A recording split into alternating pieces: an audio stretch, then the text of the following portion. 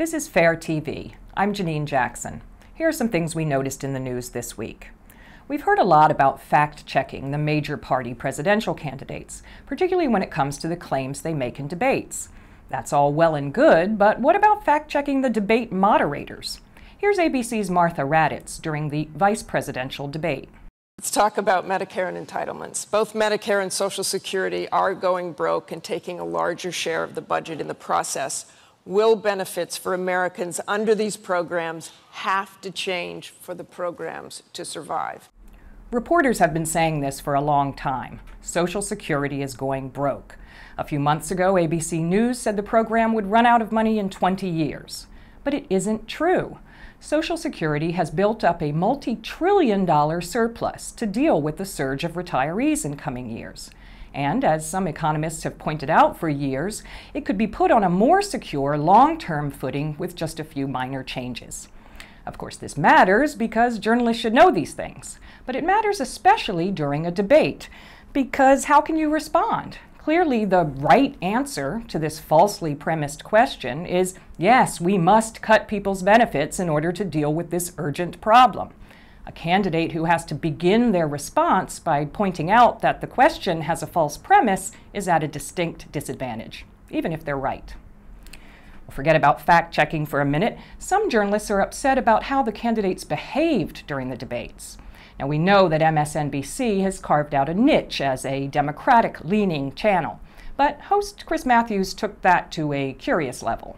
I don't think anyone really believes that you're a person who's going to be pushing for oil and gas and coal. You'll get your chance in a moment. I'm still speaking. Well, and the answer is I don't believe people think that's the case because that wasn't a question. Okay. That was a statement.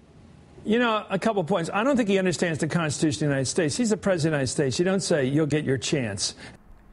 Respect for anyone is a good idea, but we don't think there's anything about that in the Constitution. There are places in the world where it's dangerous or even illegal to disparage the people in charge, but we don't really think it's a policy to emulate. And speaking of bad things, we know that media is supported by advertising. What advertisers want is an important factor in what content you get to see. But there's supposed to be a wall between the part of the outlet that sells ads and the part that produces journalism.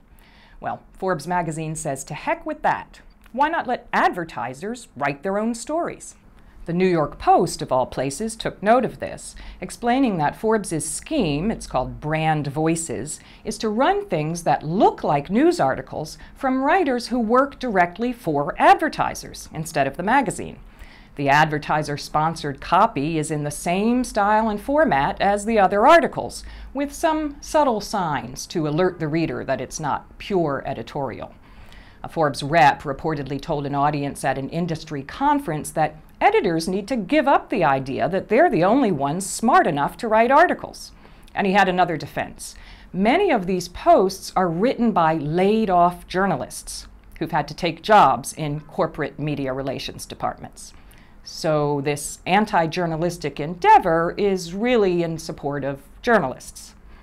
Forbes is going to need to work harder on selling that line. This is Fair TV.